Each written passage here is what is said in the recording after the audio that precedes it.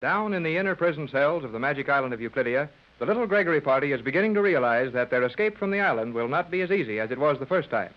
Their lives are apparently in no immediate danger, though the Euclideans have many ways of making life unpleasant for their prisoners.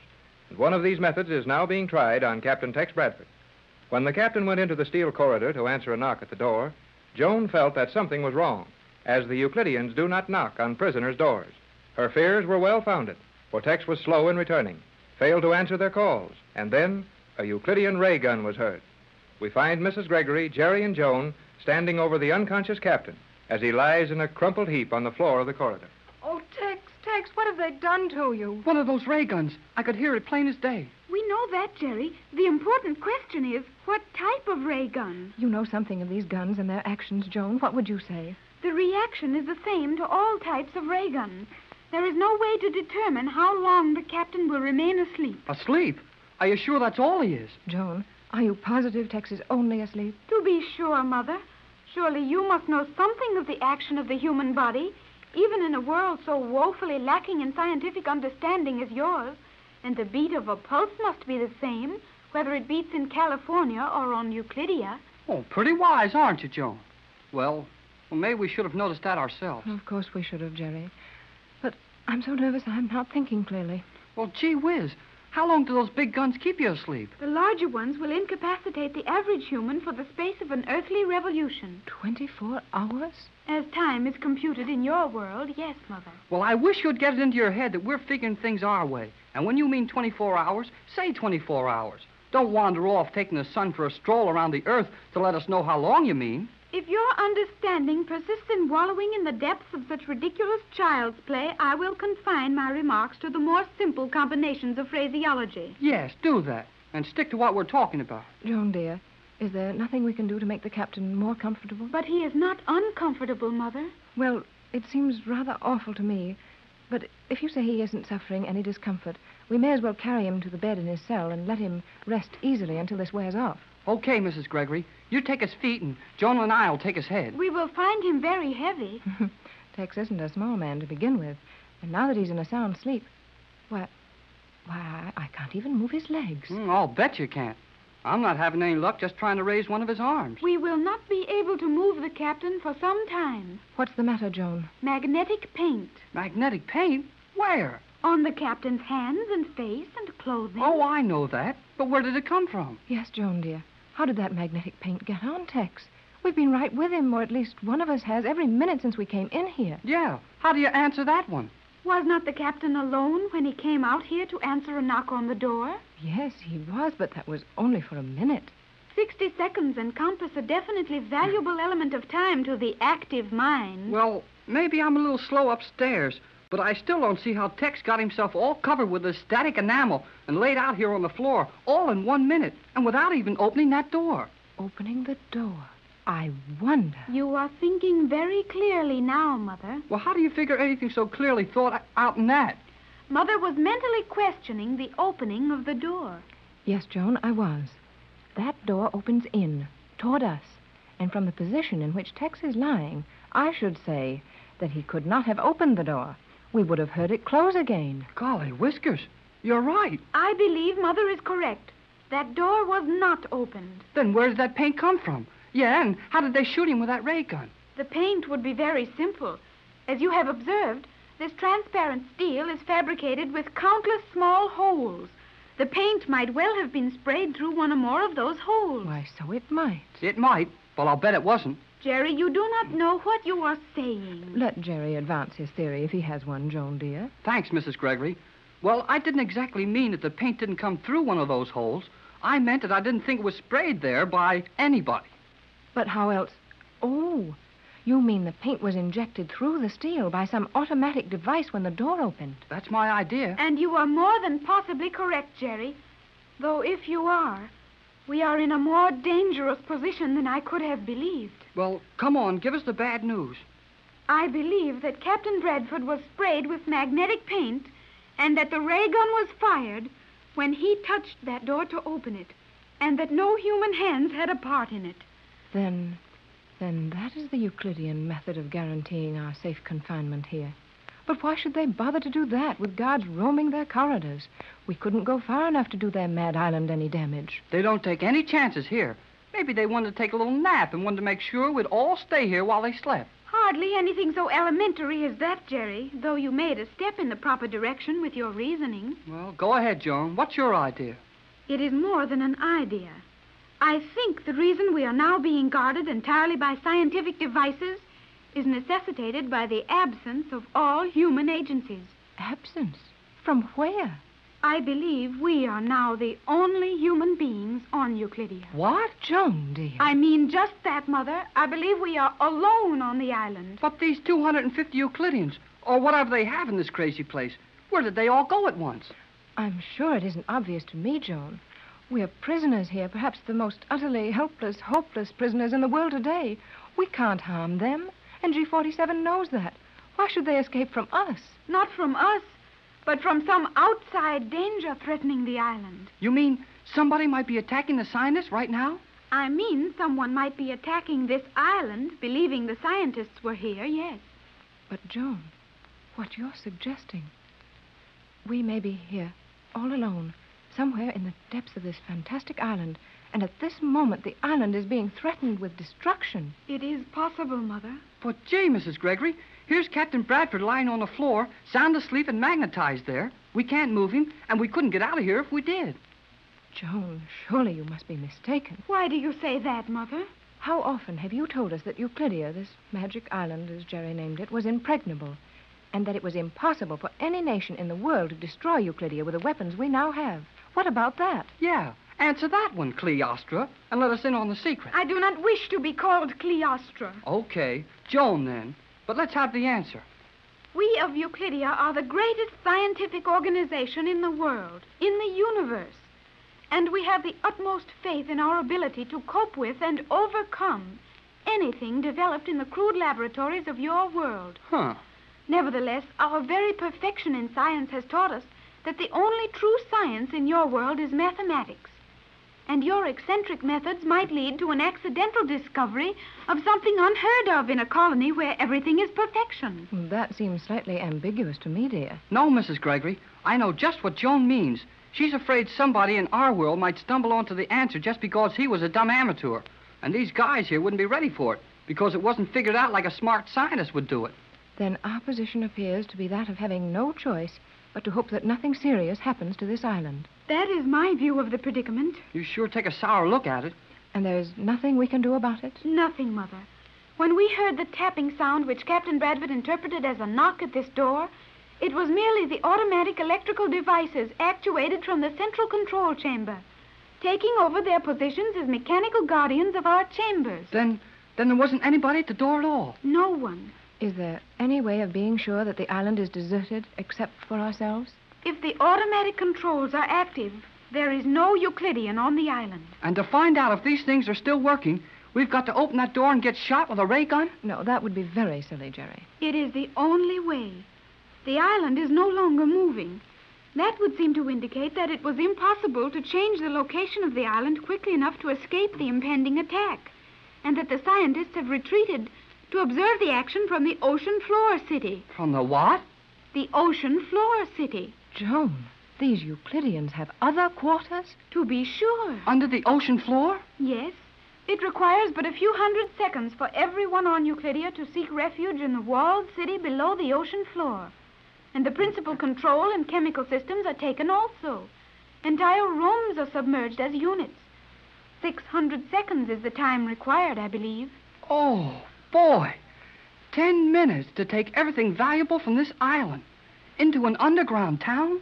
I'm forced to believe that, Joan, after all the other things we've seen around here. But I'd just as soon not learn any more of the power of these men.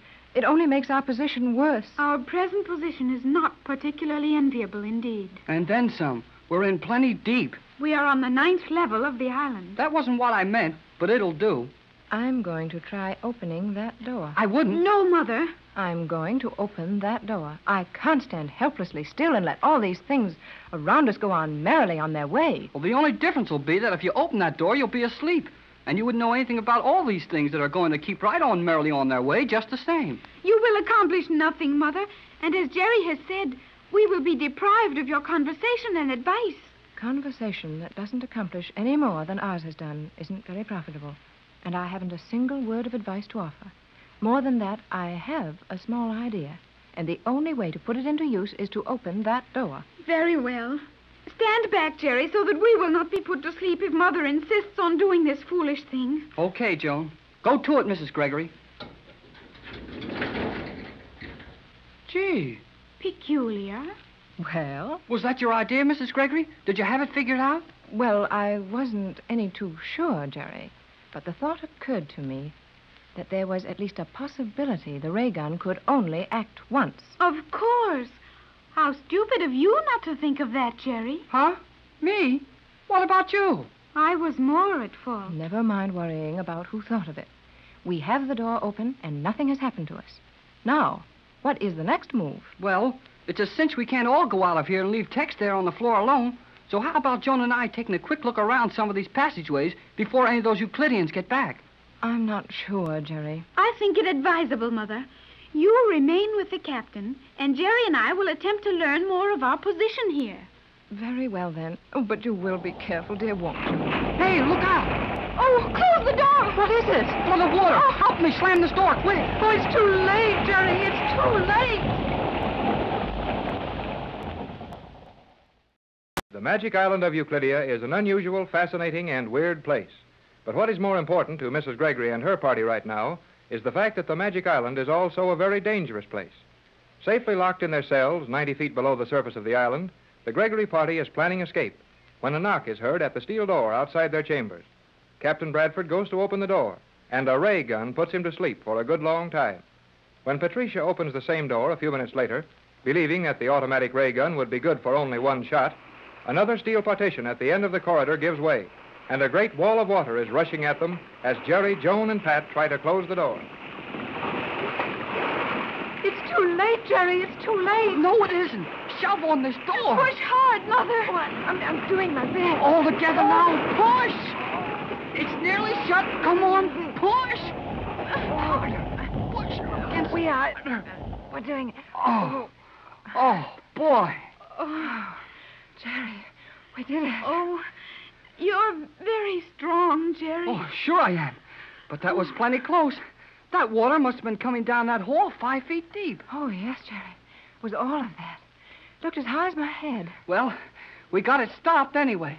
The wall of water had not reached this door in the full force of its intensity, however.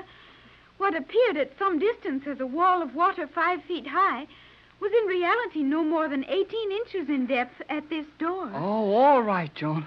Go ahead and make it look as if we haven't done anything. No, Jerry. I'm sure Joan didn't mean it that way. Okay, forget it. Hey, look at Tex. He is in the water. Oh, he'll drown. We must get him up at once. Well, we can try. Come on, give me a hand. But that magnetism. Oh, I can raise his head above the water. Then the pull of magnetism is gone. Yeah. Say, that means those Euclideans are on the island again. Come on, let's get Tex up on a bed. Then you and I can make a dash out and see what's going on. Tex is breathing evenly. He didn't get any of the water. No, Mother. His face was just above the water line. I was watching that. Oh, no wonder you weren't pushing on that door. Please, you do it. Help me get Tex up. Okay, Yes, Mother. here we go. All right. Oh, come on. Oh, he sure is heavy. Jerry, how many times must I tell you that you should say surely is heavy and not sure is? There you are, Mrs. Gregory. I'm wading around in water over my ankles, carrying the heavy end of a 200-pound man, and she takes time out to give me a grammar lesson. Sorry, Jerry, but you stand it well. Oh, I can take it all right. Now, let's ease him down over here. Oh, this will do nicely. Oh, dear. Tex is heavy, isn't he? His normal weight would be greatly increased by the total relaxation induced as a logical effect of the rays. Yeah, and he weighs more, too. That is precisely what I said, It Jerry. was not. You said Oh, that... Jerry. No more now, please. I'm sorry. You were always saying you were sorry, but you never make any attempt to improve your habitual method of procedure. What's the matter with my habitual method Oh, of... Jerry, please. Oh, sorry. I mean, what's the use? Come on, Joan. We're not doing any good here, and Tex will be all right as long as he sleeps like that. Let's sneak out for a quick look around before any of those Euclideans get a chance to come down here and see how we're living under the water. But the water, Jerry. We will not be able to open the door now. You will have to postpone your look around. I don't think so. That water was shut off just as quickly as it started to flood. Why would you think that? You didn't hear a sound of it after we got the door shut, did you? Well, no, that's true. But these chambers are soundproof. You would not hear the water even if it still rushed at maximum velocity. Maybe and maybe not. I'm going to have a look. If you must be silly, I will accompany you, Jerry. Oh, will you two please be very careful? Oh, Jerry, the water. Yeah, it ain't. Not ain't, Jerry. No water either. Look on this floor. Why, the water is gone. What a marvelous place this island is. Come on, Joan. Yes. How long will you be gone? Oh, not long, Mother. Now, you'll be very careful, won't you, Jerry? We'll keep our eyes open. And take no chances. We will proceed with caution and deliberation. Yeah, and we'll be careful, too. Jerry Hall, why must you pretend to misunderstand me every time I use a word of more than one syllable? Because you try to show off by sticking a lot of big words in where one syllables would get it said better and quicker. Now we'll open this door. One moment, Jerry. Before you open the door, listen to be sure the water is gone from the corridor. I thought you said these doors were soundproof. Oh, that was silly of me, was it not? It was, plenty. You're slipping, Joan. Continued association with you has done much Hey, to undermine... wait a minute. Association with me won't do you any harm. Now remember that you're used to being one of these smart Euclideans for a minute, and tell me what to do before I open this door. It is never safe to guess on Euclidia. Oh, nothing is safe here. But this door can't do any more than spill a lot of water in on us. Here goes. Nothing. No water. Nothing in the corridor. Well, don't look so sorry about that. Come on, Joan. Hey, well, listen to our steps and our voices. We're in one of those echo chambers again. Yes, Jerry. And with all the electrical devices functioning as usual, we may consider it an established fact that the scientists have returned to the island. Then this thing gets worse. We may have to worry about some outsider blowing up this island without knowing we're here. And all the time keep right on worrying about what sort of tricks G47 is going to pull. G47 will spare no effort to secure Captain Bradford's formula. But, Jerry, will Mother think it right for us to leave her with the captain? Your mother would have been about ready to kick us out of there if we hadn't gone when we did. Why, Jerry? Well, maybe you haven't seen enough of your mother in text to notice it. After all, you've only known your mother for the little while we've been on this island. But if you could have seen them on the deck of the yacht when we were coming down here on those moonlit nights, oh, boy. I am not at all sure I understand what you mean. No, you wouldn't. These Euclideans may know a whole lot more than I do about chemistry and electricity and all that. But they can use a little common sense. The possession of common sense would enrich you also, Jerry Hall. Golly whiskers, the girl submarine commander again. It is indeed S1. Is your position so enviable that you have time to stand with a gaping mouth and blinking eyes, Hall? No matter whether I've got time or not, I can't help feeling nervous every time one of you Euclideans jump through a steel wall at me without making any noise. The commander did not come through a wall, Jerry. She merely stepped around the corner of this hallway. You have not lost all sense of proportion, Cleostra, even though your wits are of necessity dulled by contact with young Hall. Never mind about sharpening up my wits.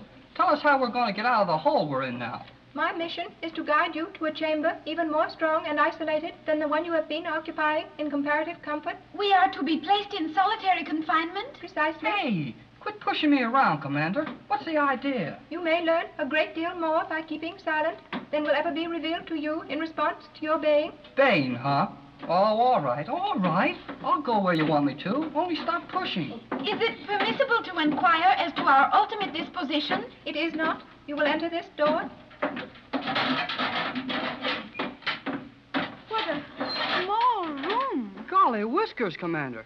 This thing isn't a big enough cell to keep anybody in. You will observe that the speaking voice is normal in tone. There is no communication possible to this chamber. Oh, and you wanted to get us in here quick and talk to us before G47 discovered where we are? Precisely. Report on your position, condition, and what has transpired. Captain Bradford and Mrs. Gregory, my mother, are in water control cells on this level. Captain asleep with ray effects. Have been flooded but now drained. Have no plans. Captain will offer formula as last resort for our safety. Very good. You will act as I instruct you. Precisely. Yeah, that's it. And maybe that's a good word to use around here. We'll do what you tell us, precisely. Remarkable, if authentic, this attitude on your part, Hall. Oh, I'm all right. Now who's losing the time? Correct. I will proceed. This much I know of G47's plans for you. Your lives are in no danger for the moment. Euclideans will devote all possible time to relocating island. Your numerous radio messages have attracted attention of Coast and Geodetic Survey. They cannot harm us, but with instruments at their command might well determine many points concerning Euclidia. The island was moved as I thought then. Movement was slight. Surface disturbance too great. G47 now conferring with scientists. Have you definite estimate as to probable time before we will be the object of G47's attentions? You should be comparatively certain of privacy for 3 rotations. Huh? 3 which? Rotations, Jerry, of the Earth. Oh, 3 days, huh? No. Days are periods of daylight on Euclidia. The complete cycle throughout any period from a given second one day to the comparable second the following or preceding day is a rotation. Oh, okay. 24 hours then, huh? As time is roughly figured in your world, yes. Never mind the cracks about my world. What do we do, Commander? That you must plan for yourselves. I have given you 3 rotations of assured privacy. Must I do your thinking for you as well? We will evolve a plan. Yeah, we might even get an idea. Say, where's the other 2 members of Mrs. Gregory's crew? McLeod, the Scotch engineer, and the old Yep and Nope skipper. They are safely under guard aboard your boat. The boat is in the submerged lock? Precisely. Oh, and where are those little homing pigeons? G47 has them in his private laboratory for personal study. Gee, sure looks like we'll have to do all this ourselves, Joan. I will be on my way. Do not speak as I leave.